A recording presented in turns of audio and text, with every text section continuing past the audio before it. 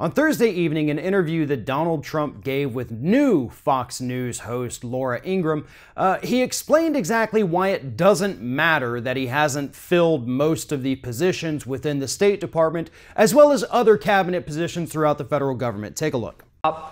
Your State Department still has some unfilled positions. Are you worried that the State Department doesn't have enough Donald Trump nominees in there to push your vision through? Because other State Departments, including Reagan's at times, undermined his agenda. And there is a concern that the State Department currently is undermining your agenda. So we don't need all the people that they want. You know, don't forget, I'm a business person, and I tell my people, well, you don't need to fill slots, don't fill them.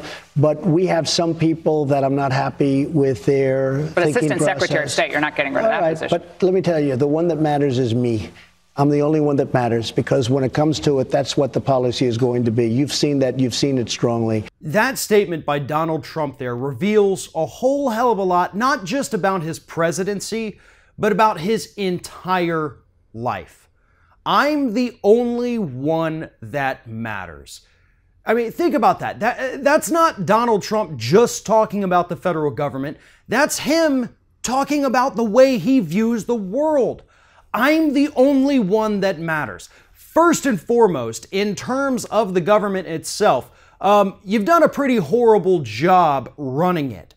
So yeah, the more people you could appoint to these positions, the better, because clearly you can't handle it. Even some of the best presidents throughout United States history would not be able to do every single thing on their own. They need other people. There simply are not enough hours in the day, even for a competent person, to get it all done. That's why we have the separate departments with people heading them who should be competent enough to help this country continue functioning.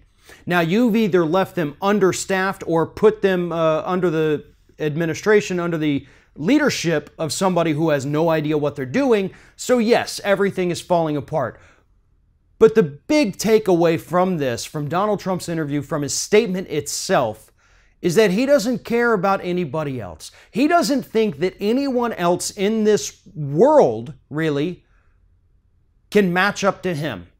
It doesn't matter who's here, who's there, who's not, because Donald Trump is the best there is at everything there is. Nobody could ever live up to his expectations or fill his shoes, so all we need to do as Americans is sit back and not worry, because Donald Trump has it well under his control.